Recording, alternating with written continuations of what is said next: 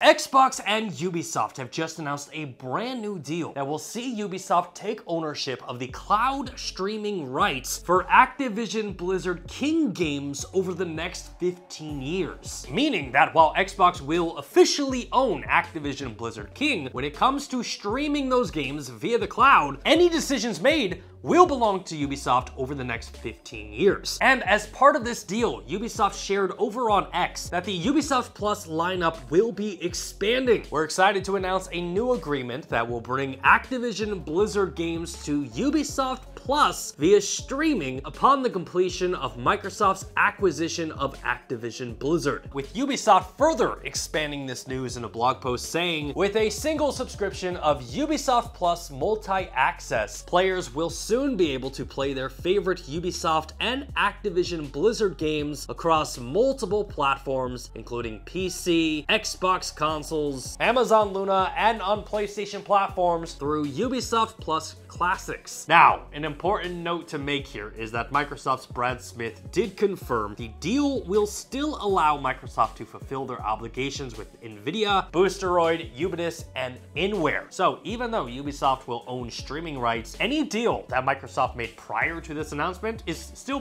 pretty much good to go. However, unfortunately for Microsoft, we are now in a waiting game because this deal was just sent over to the CMA and was primarily done in the hopes that this would appease regulators who oppose the acquisition primarily due to cloud gaming. And in response, the CMA is saying that they will require a new investigation, further prolonging the closure of this deal. So again, yes, we are currently in a waiting game. Now, Xbox's Phil Spencer did send out a memo to employees and made it pretty clear that he fully expects this deal to be closed by the company's October deadline. And honestly, it's kind of hard to imagine, like, what more could the CMA want from Microsoft? I mean, practically every country's governing board has already approved or written off this acquisition and given it like the go-ahead. And personally, what I found extremely interesting about this is that now that Ubisoft owns the rights, according to Axios' Stephen Totillo, under this arrangement, Microsoft would pay Ubisoft for the right to offer Activision Blizzard King games via Xbox Cloud Gaming. So even though Xbox will own Activision Blizzard King,